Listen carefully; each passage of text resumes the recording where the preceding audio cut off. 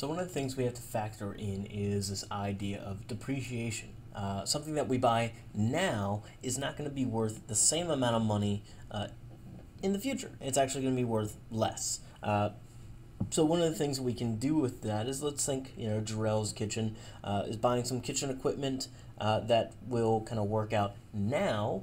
However, in the future, the stove, the ovens, the heating racks, the countertops, they're all going to be old. In about 15 years, they will be old. So what are they going to be worth in about 15 years? Well, we can already look at these things in a 5-year plan, just because, again, we've got that 5-year plan lined up.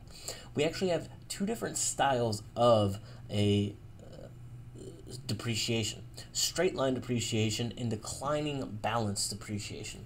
So straight line depreciation. Straight line depreciation operates on the idea that it's going to lose at a constant rate. It's going to just lose value at a constant rate over each year. So in our case, say for example, just like everything else, we have an SL in returns a straight line. Now the first thing we have to do is we have to factor in the cost. How much was it the first time we bought it? Then, what's the salvage rate? We're going to sell it for $60,000 in 15 years. Now, when I go ahead and hit enter, we should see that it's going to be depreciating roughly at $8,000 a year. So now we can go ahead and just play off the cumulative. That's just me saying it's only $8,000 a year. But now we look at the depreciated value. What is it now that we've depreciated out this value? Again, it's my long-term asset, my C5, minus now this cumulative amount. Now I am going to take this C5 and I am going to go ahead and apply the absolute cell reference to it, because that's going to be a factor later on. Now all of a sudden I come to my D11. Well, one of the things I have to do over here in C11 is I want to go ahead and change all of these to absolute cell references, because I'm going to drag it across. Again, we're dealing with straight line depreciation, meaning it's always going to depreciate at $8,000. Doesn't matter that the value of the stove got less after the first year, we are always going to depreciate at $8,000. So suddenly my cumulative depreciation is going to be whatever it was last time plus whatever I'm depreciating it by this time. So I should cumulatively depreciate at $16,000. At the end of 4 years, I've cumulatively depreciated at $40,000.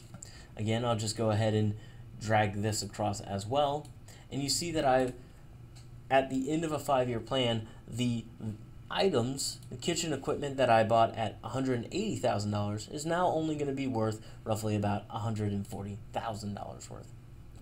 That's the end of the world. So now we get declining balance. So if straight line depreciation was that something constantly declines at a set rate, declining balance sort of declines in the sense by a percentage. Just like we saw when we were working off our growth fill, things can grow at a percentage. We're looking at things as depreciating at a percentage the exact same way. We do this the exact same way. We start this time with a DB.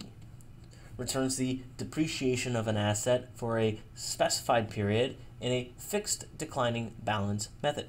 What we're saying here is, again, what was the initial cost? What is the salvage amount? What's the life of it? And what period are we on right now? We're on the first period of a 15-year cycle. Now, the one thing I am going to do, as you can already guess, is I want to make C5, C6, and C7 absolute cell references. Now, I do not want to do that with C16. Again, C16 is going to change from 1, 2, 3, 4, 5 across all my years. So I want that to be a relative cell reference. And what I should get is about $12,000.